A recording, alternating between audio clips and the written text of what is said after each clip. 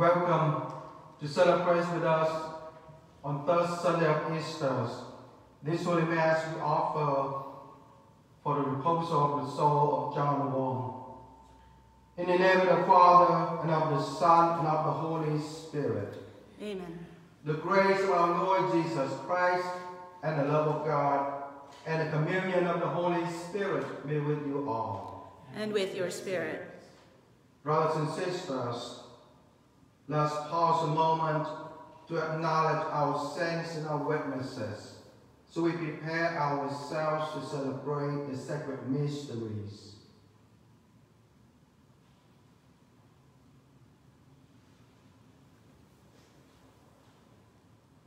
Lord Jesus, you have made known to us the path of life. Lord, have mercy. Lord, have mercy. Lord Jesus, you suffer for us as a spotless, unblemished Lamb. Christ, have mercy. Christ, have mercy. Lord Jesus, you fill us with joy in your presence. Lord, have mercy. Lord, have mercy. May Almighty God have mercy on us, forgive us our sins, and bring us to everlasting life. Amen.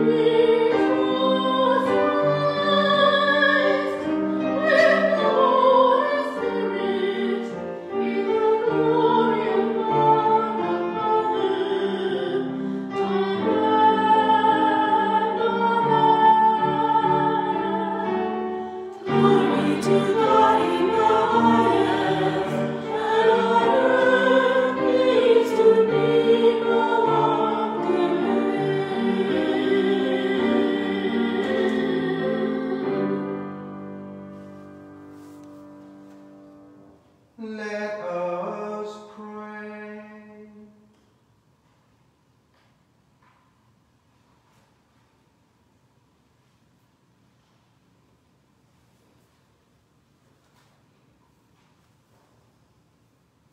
May your people exalt forever, O God, in renewed youthfulness of spirit, so that rejoicing now in the restored glory of our adoption, we may look forward in confident hope to the rejoicing of the day of resurrection. Through our Lord Jesus Christ, your Son, who lives and reigns with you in the unity of the Holy Spirit, one God, forever and ever. Amen.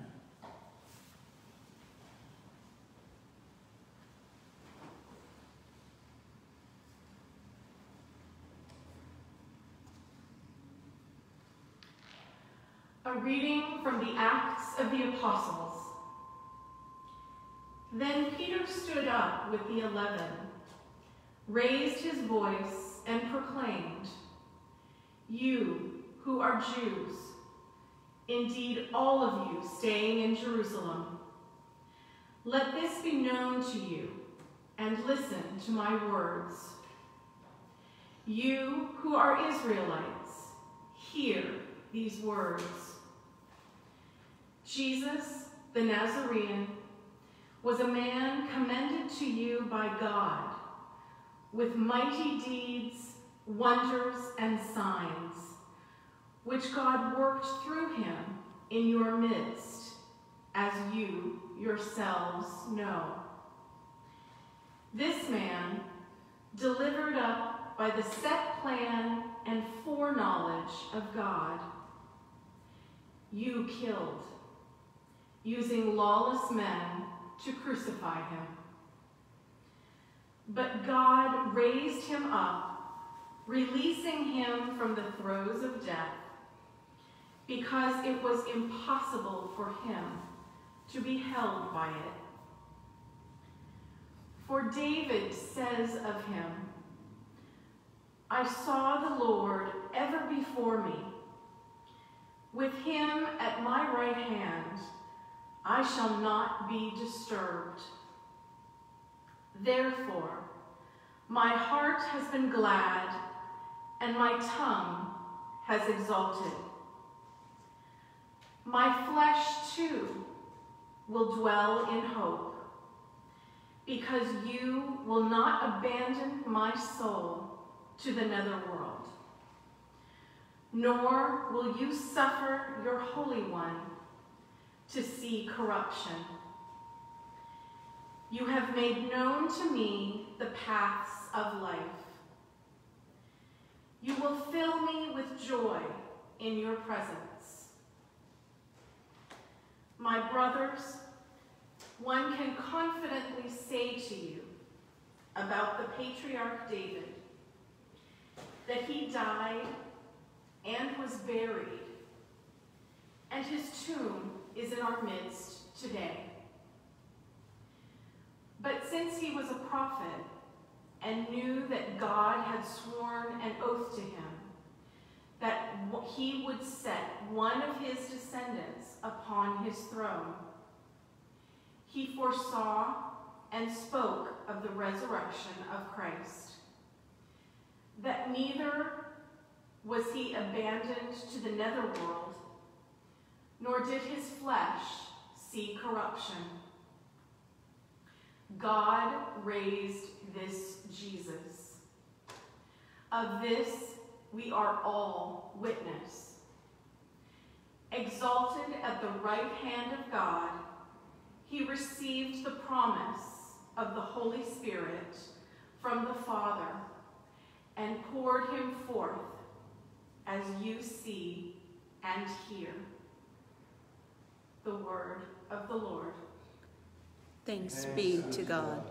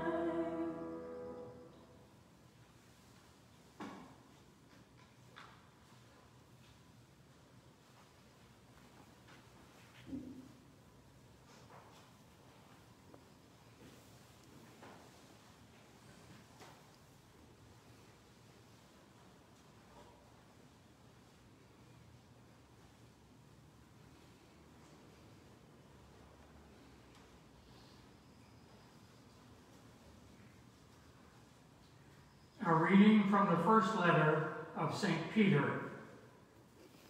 Beloved, if you invoke as Father him who judges impartially according to each one's works, conduct yourselves with reverence during the time of your sojourning, realizing that you were ransomed from your futile conduct handed on by your ancestors, not with perishable things like silver and gold, but with the precious blood of Christ, as of a spotless, unblemished lamb.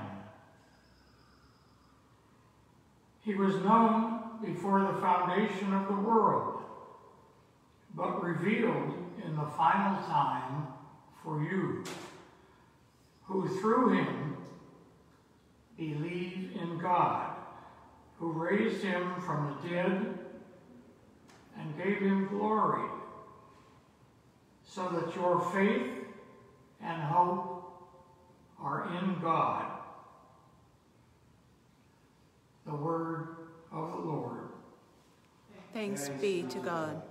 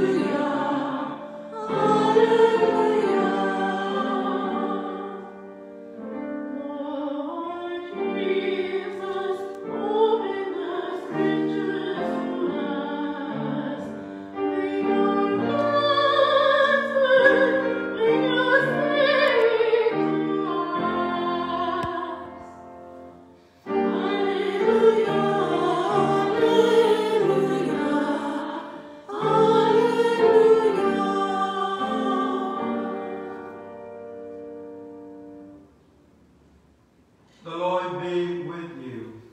And with your spirit. A reading from the Holy Gospel according to Luke. Glory to you, O Lord. That very day, the first day of the week, 12 disciples of Jesus were going to a village 7 miles from Jerusalem called Emmaus. And they were conversing about all the things that had occurred. And it happened that while they were conversing and debating, Jesus himself drew near and walked with them, but their eyes were prevented from recognizing him. He asked them, "What are you discussing as you walk along?" They stopped, looking downcast.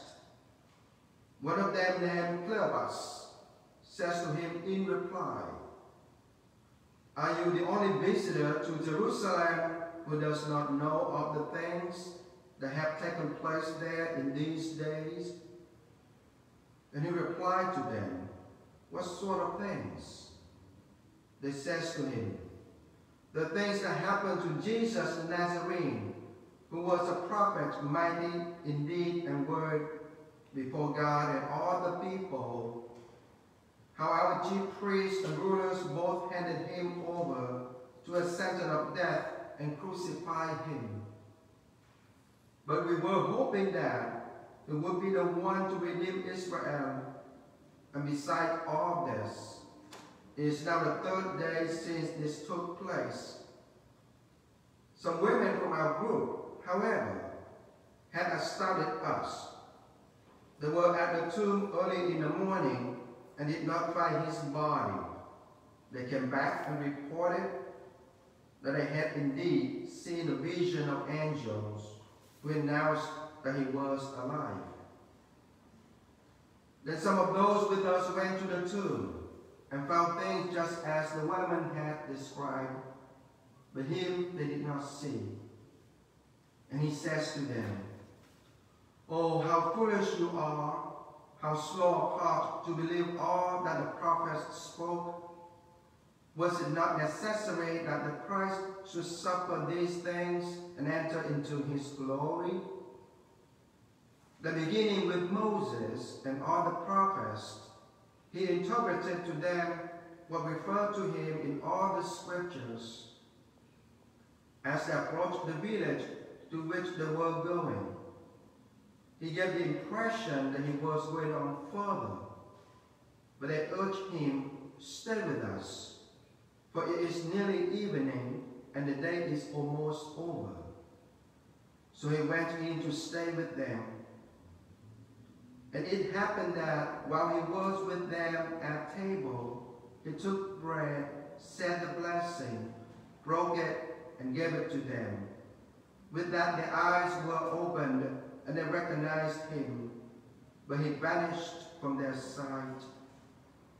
Then they said to each other, "Were not our hearts burning with us while he spoke to us on the way and opened the scriptures to us?" So they set out at once and returned to Jerusalem, where they found gathered together the 11 and those with them who were saying, "The Lord has truly been raised and has appeared to Simon." Then the two recounted what had taken place on the way and how he was made known to them in the breaking of bread. The Gospel of the Lord. Praise to you, Lord Jesus Christ.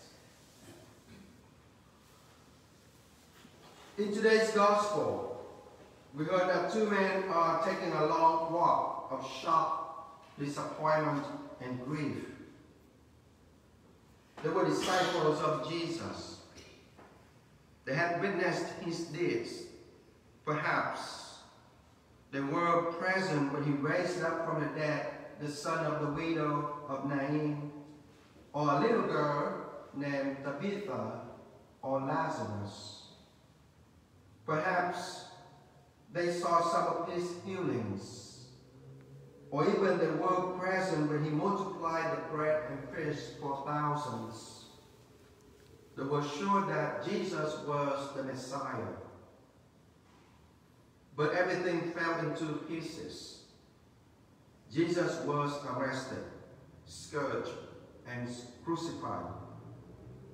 The disciples were certain that this could not happen to the Messiah. They were in shock, disappointment, and grief. Many of us have been on that road of grief, and I believe there are many of us on that road of grief right now because of shelter in place, out of job, isolated with our loved ones who has coronavirus, or our loved ones passed away, could not have a funeral mass in church, and so on and so forth. When tragedy strikes, it's quite normal for us to ask many questions. The main questions we ask are, why? Why did this happen? Where were you, God? When the disciples on that road asked the why question, they were taught that the answer to their questions would be found in scriptures. They also recognized the presence of God in the breaking of the bread. The story of two men who walked with Jesus from Jerusalem to their home in Emmaus encouraged us during times of fear and disappointment. God wants us to know that through good times and bad, he never leaves us, even if we have given up on him. We all have times when our faith is tested, when we feel as if he has abandoned us. During those times, we forget he has already won victory over our ultimate enemy, sin and death. It is that victory we celebrate each time we are at Mass. Every time we hear those words of Jesus, "Take this and eat it. This is my body." Especially we celebrate this victory during the Easter season. Before he ascended into heaven, he says to his disciples, I am with you always to the end of time. His presence with us takes many forms that we often do not recognize. He comes to us in the poor, he comes to us in the frank, he comes to us sometimes in suffering, he comes to us in nature, he comes to us in visible and invisible ways. He comes to us in the church, in the scriptures. He comes in sacrament, and most profoundly, he comes to us in the Eucharist. Whether we feel it or not doesn't matter. He is present. I am with you always. Brothers and sisters, the story of two men who walk with Jesus is our story. He is walking with us. He is trying to help us understand. He is feeding us not just bread for the body, but food for our mind and heart. All we have to do is to tell everyone all about what we experience on our journey. Amen.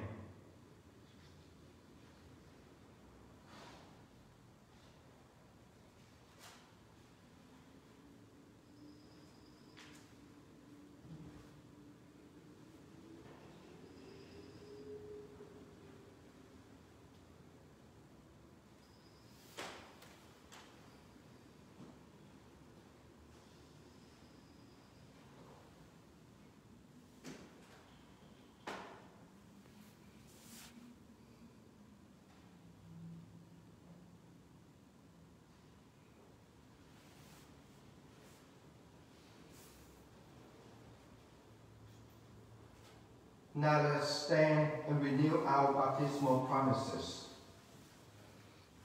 Dear brothers and sisters, through the Paschal mystery, we have been buried with Christ in baptism, so that we may walk with him in the newness of life.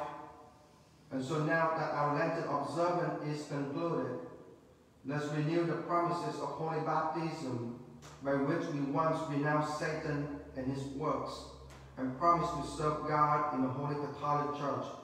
So I ask you, do you renounce Satan? I do. And all his works?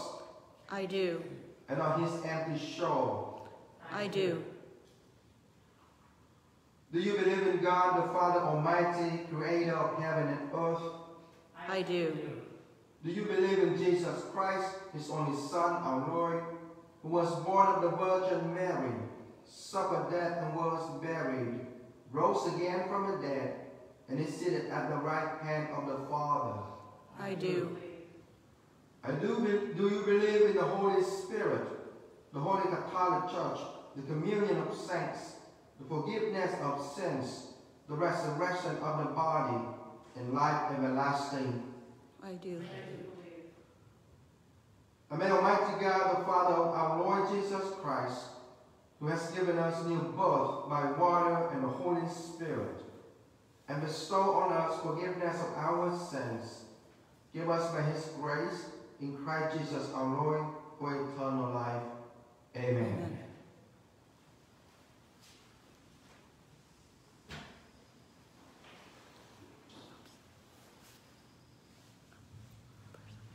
We have the prayer of the faithful.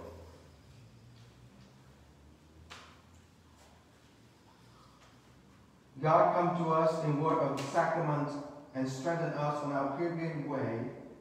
Challenge to live with a renewed hope, we pray. May our church be always open to the scriptures and breaking of the bread in places where the Lord is rejected. We pray, Lord, hear our prayer. That today's gospel story will inspire us to become Christ for one another as we walk together the road to new life. We pray, Lord, hear our prayer. For all who are on the front lines of this pandemic, especially our healthcare workers and first responders, for all who are unable to stay at home but must work to provide for their families. May God continue to protect them and keep them in good health. We pray. Lord, hear our prayer. For our sick, may the risen Christ visit them with healing power and new hope. For all who have died, especially John Wong, for whom this Mass is being offered, that they may live forever with Christ in the glory of the resurrection, we pray. Lord, hear our prayer. For all the prayers that we hold in the silence of our hearts,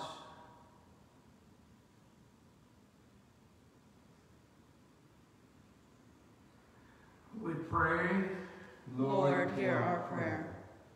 You summon us to follow your Son, O God of goodness and peace. Hear our prayers as we seek God's presence in those who suffer. Ease their pain and strengthen them. We ask this in Jesus' name, the risen one who is Lord forever and ever. Amen.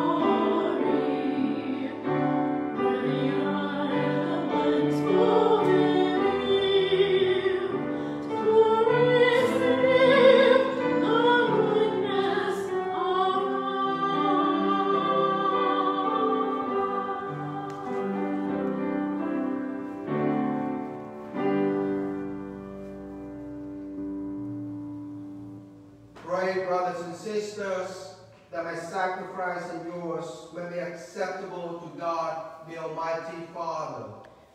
May the Lord accept the sacrifice at your hands for the praise and the glory of his name, for our good and the good of all of his holy church. Amen.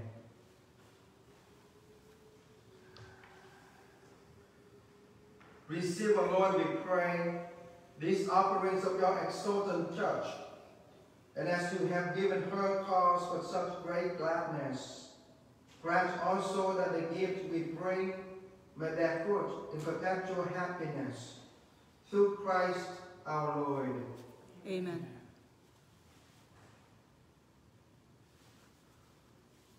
The Lord be with you. And with your spirit. Lift up your hearts. We lift them up to the Lord. Let us give thanks to the Lord our God. It is right and just. It is truly right and judge, our duty and our salvation, at all times to acclaim you, O Lord, when this time above all, to love you yet more gloriously, when Christ our Passover has been sacrificed. He never ceases to offer himself for us, but defends us and never pleads our cause before you. He is the sacrificial victim who dies no more, the Lamb who once slain, who lives forever. Therefore, overcome with paschal joy, every land, every people exalts in your praise, and even the heavenly powers with the angelic host sing together the unending hymn of your glory as they acclaim.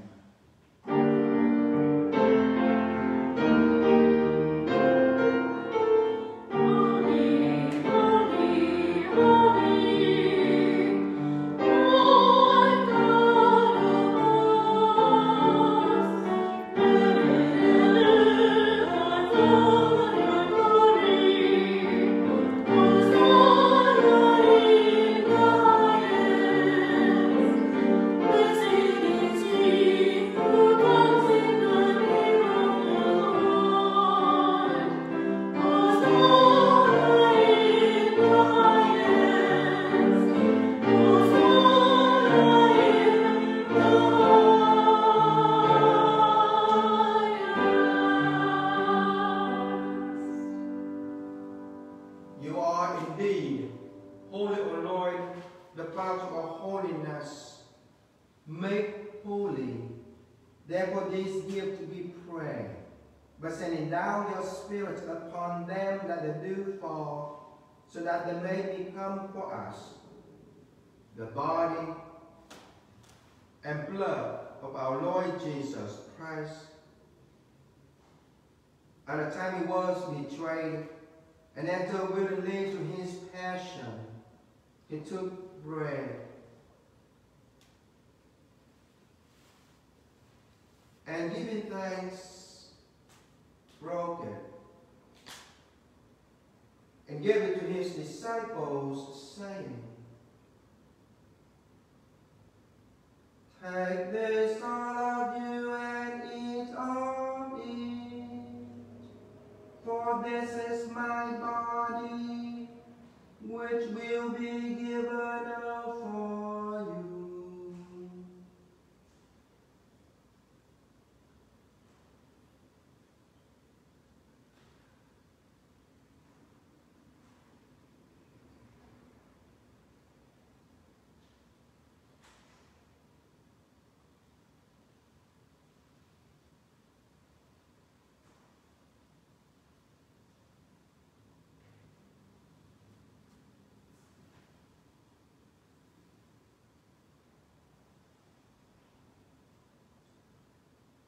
In a similar way, when supper was ended, he took the chalice, and once more giving thanks, he gave it to his disciples, saying, "Take this, all of you, and drink from it, for this is the chalice of my blood, the blood of the new and eternal covenant, which will be poured out for you and for many, for the forgiveness of sins. Do this in memory of me.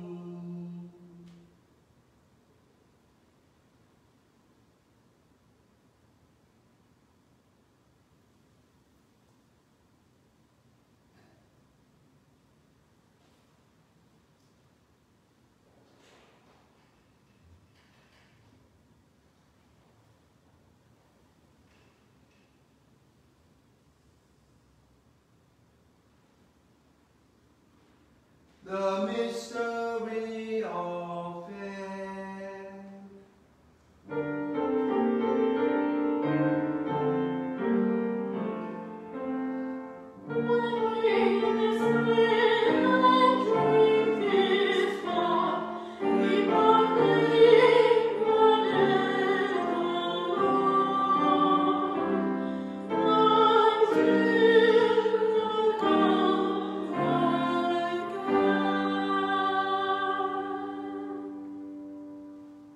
Therefore, as we celebrate the memorial of his death and resurrection, we offer you, Lord, the bread of life and the chalice of salvation, giving thanks that you have held us worthy to be in your presence and minister to you. Humbly we pray that partaking of the body and blood of Christ, we may be gathered into one by the Holy Spirit. Remember, Lord, your church, spread throughout the world, and bring her to the fullness of charity, together with Francis, our Pope, Pope Emeritus Benedict XVI, and Bishop Cantu, Bishop Emeritus McGrath, and all the clergy, the religious men and women, and the entire people you have gained for your own. Remember also our brothers and sisters who have fallen asleep in the hope of a resurrection, and all who have died in your mercy. Welcome them into the light of your face. Have mercy on us all, we pray, that with the Blessed Virgin Mary, Mother of God, with blessed Joseph and her chaste spouse, with the blessed apostles, and all the saints who have pleased you throughout the ages, we may merit to be co-heirs to eternal life, and may praise and glorify you through your Son, Jesus Christ.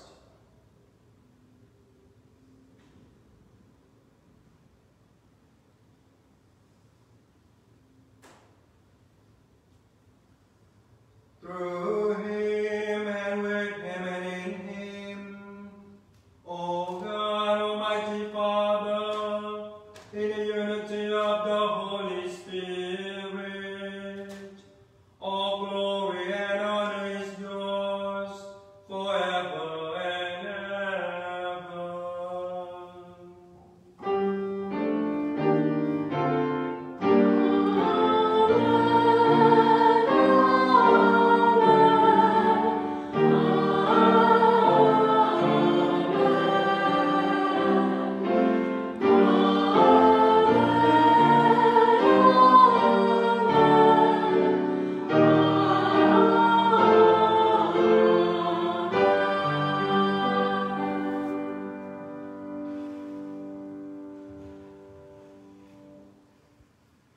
At the Savior's command, informed by divine teaching, we dare to say, Our Father, who art in heaven, hallowed be thy name.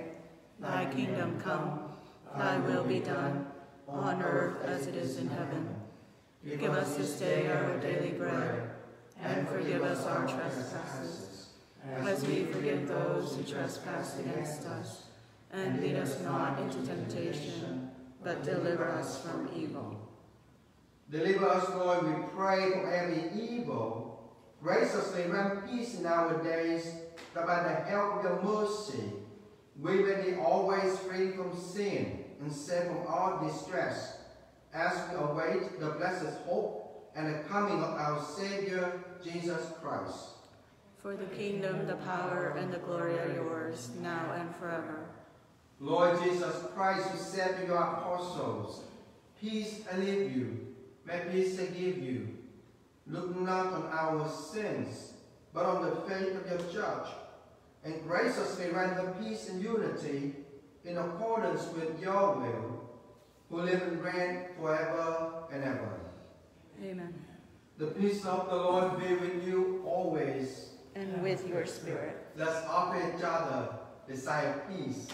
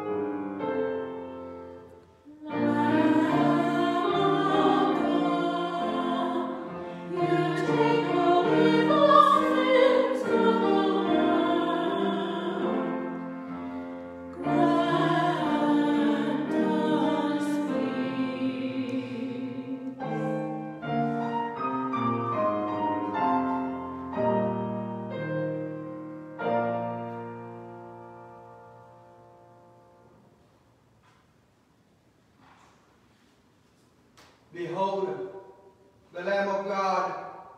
Behold him who takes away the sins of the world. Blessed are those called to the supper of the Lamb.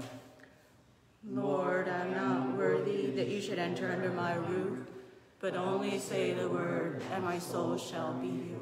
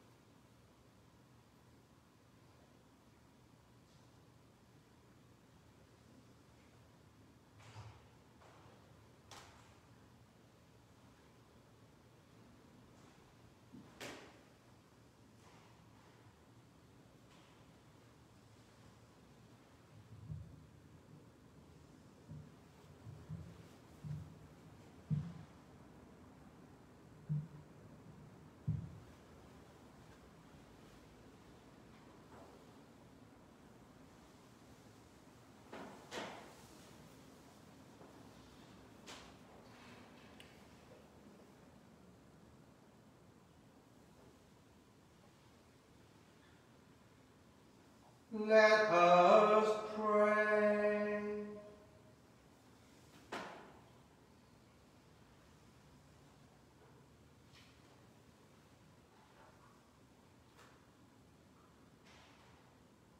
Look with kindness upon your people, O Lord, and grant, we pray, that those who are pleased to renew the eternal mysteries may attain in their flesh the incorruptible glory of the resurrection, through Christ our Lord. Amen.